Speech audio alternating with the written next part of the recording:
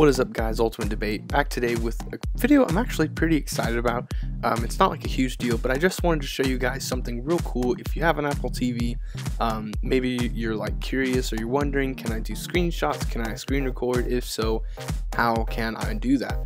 And so today I just want to show real quick proof first, and then I'll go into the actual recording of the screen and what you need to do that. So a little proof right here. This is the home screen.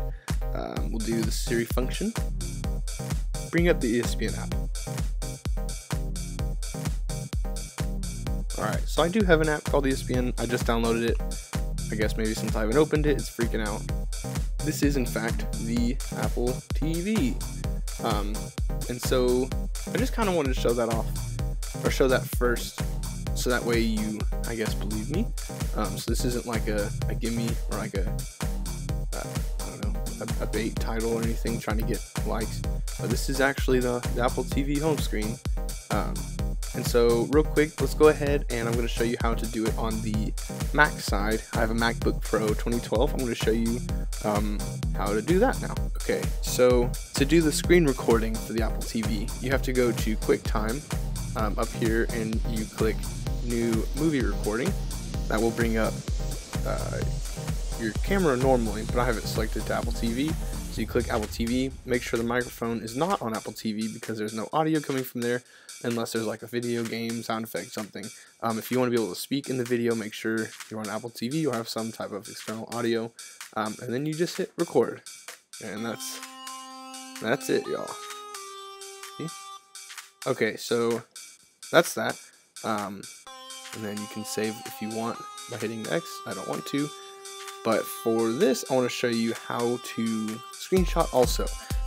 It's a little bit more difficult. Actually, it's very difficult. Not really ideal.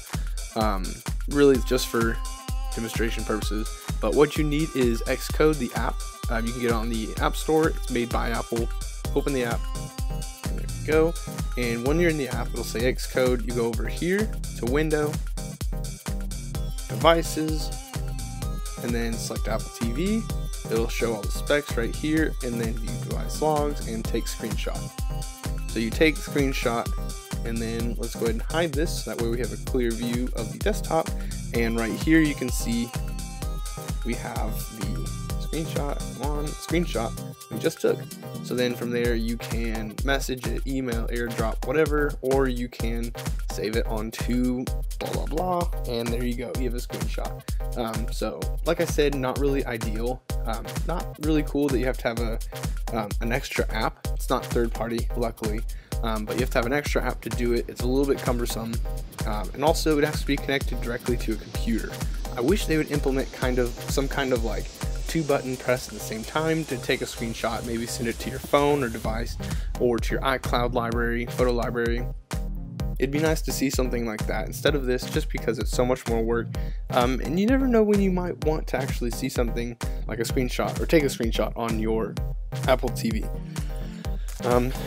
So yeah, so this is just a real quick how to screenshot, how to record from your Apple TV. I really hope this helped, guys.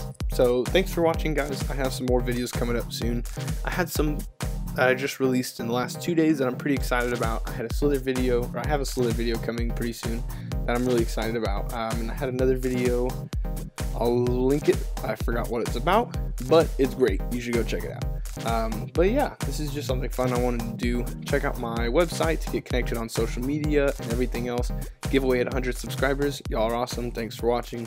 Peace.